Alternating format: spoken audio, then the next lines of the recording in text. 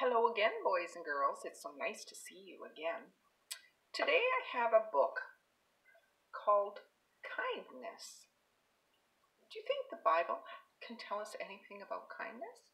Yeah, the Bible is full of things about kindness. We're going to look at a few things that maybe we can do to show the people that we care. Kindness is making a card for somebody who's sick. Do you know anybody who's sick? Or do you like to make cards maybe for somebody's birthday? That is showing kindness. When my sister jumps out of the water and is all shivery, he likes to share his towel with her. That is showing kindness too. Kindness is sharing an umbrella when it's raining outside. Look at that. He's getting all wet.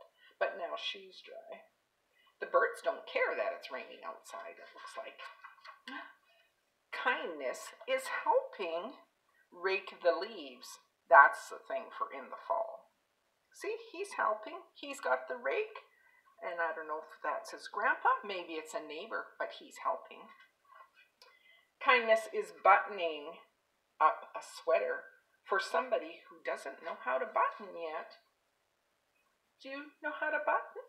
Maybe you could help somebody button things up. Or maybe if you have shoes that tie, but most of the shoes Velcro now. But sometimes little kids need help with that too, and that's showing kindness. Oh, here's the one talking about what I just was talking about. Tying a shoe so my sister won't trip on her string. But most of them are Velcro, aren't they? Kindness is being gentle when I play with my puppy, because puppies are little and they don't like it when you're rough with them. Or picking up a frog. You don't want to squish him because you would definitely hurt the little frog, wouldn't you? Do you like to pick up frogs, or are they kind of yucky? I like frogs. Or hold a grasshopper. Can you see? Look at that tiny little grasshopper. And look at his puppy. He's laying on his butt. Because they're laying in the grass having a good time. But they are being kind to the animals. That's very important. Kindness is making a surprise cake. He's kind of got a mess there, right? Hopefully he cleans it up. But whoever he's making it for would be really surprised. It's better if you have maybe an older brother or sister or mommy to help you do that. Taking daddy a drink when it's hot outside, and look at that's a really old lawnmower. Do you get to mow grass, or are you too small? You might be too little. That's kind of tricky. But you can surely get a drink for who's ever mowing the grass. When a friend forgets his lunch somewhere, kindness is sharing. So they're sharing sandwiches. I see an apple. Do you see the apple? And the banana. Wow, he's got lots of stuff in his lunch. When a friend gets mad at you, do you ever get mad at your friend? That's not really nice. It's good if you say you're sorry, because sometimes you're just tired when you get mad at your friend. So it's good to say you're sorry. Kindness is giving my friend part of my ice cream cone, because what happened? Do you see that? She dropped it in the grass. Oh no. The only thing that's going to get that is probably a puppy dog, right? Kindness is giving my friend a push on the swing. We can go back to going to the park again now, I think. So maybe you could do that with your friend. Probably only with your sister, though. Or sliding down on the slide. That's a fun thing to do. Do you have a wagon that you could pull your friend in? That would be kind. Maybe you can only pull your sister or brother right now because of COVID. When a friend breaks your model plane and wants a piece of your bubble gum, you give it to him, because that's showing kindness. Saying thank you to somebody who's doing something for you, that's always really nice. Do you remember to say thank you to people that give you something or help you with something? Showing kindness to a new person and making them feel like they belong is being very nice and kind too. Look at this little boy, he's holding the door open. That little girl, look at all the books she's got.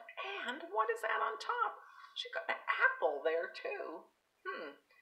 I wonder if she came from the library because she's got lots of books. Kindness brings happiness to others. This little boy is praying. He says, Lord, help me to be kind. And he's kneeling beside his bed when he prays and talks to God.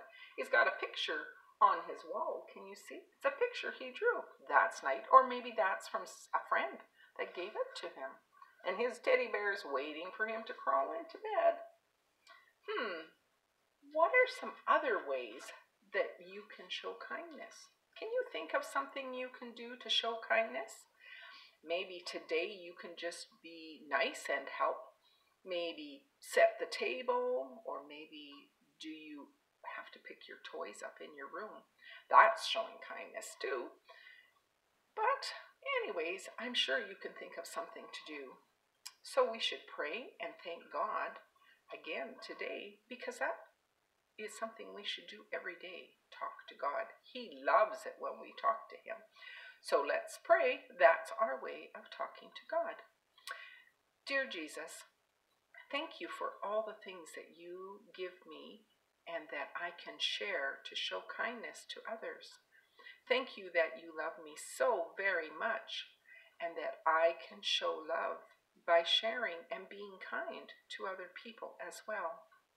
Thank you for this day that you gave me, and help me have a good day and be kind to all the others around me, whether it's my family or other people I see. Just help me to say hello. Might be all they need to have a great day. Thank you that you love us and that you have these stories that help us to learn more about you. In Jesus' name, amen. Okay, it was nice to see you again, and I just pray that you will have a really good day. Bye, and remember to be kind to somebody today and every day. Talk to you later.